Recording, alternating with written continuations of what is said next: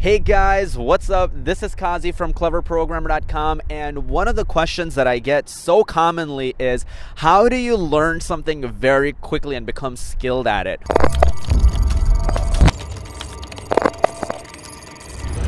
The secret about that is making learning into play. Think about how anybody or anything gets good at a skill. Think about even a little cub lion. How they get good is in the start. They just play around. They feel things out. And over time, they start developing better skills. For them, it's in hunting, it's in scouting and being able to see really far. For them, it's in running, surviving skills.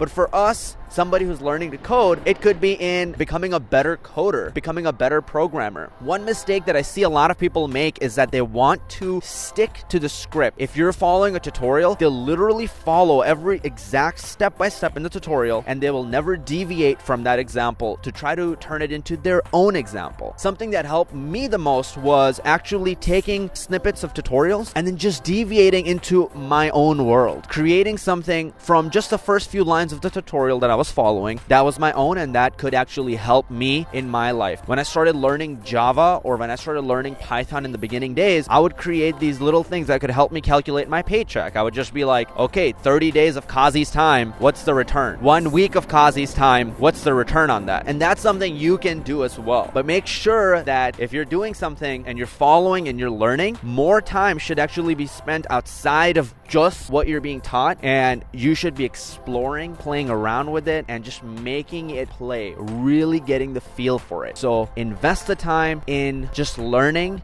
invest the time in making something play, because realistically, that's one of the best ways you are going to get better. That's one of the best ways you're going to pick up more skills and become skilled in a very short amount of time, right?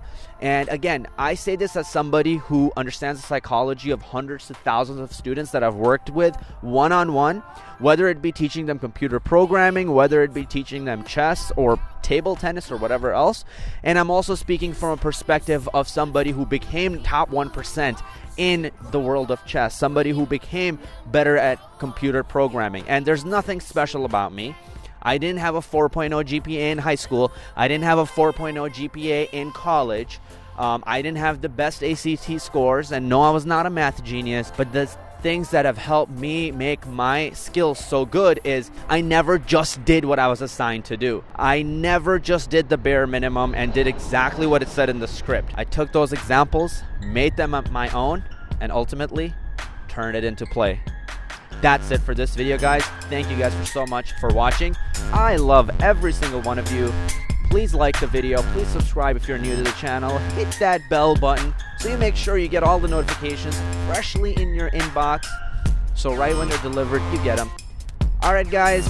I love you, and I'll see you in the next video.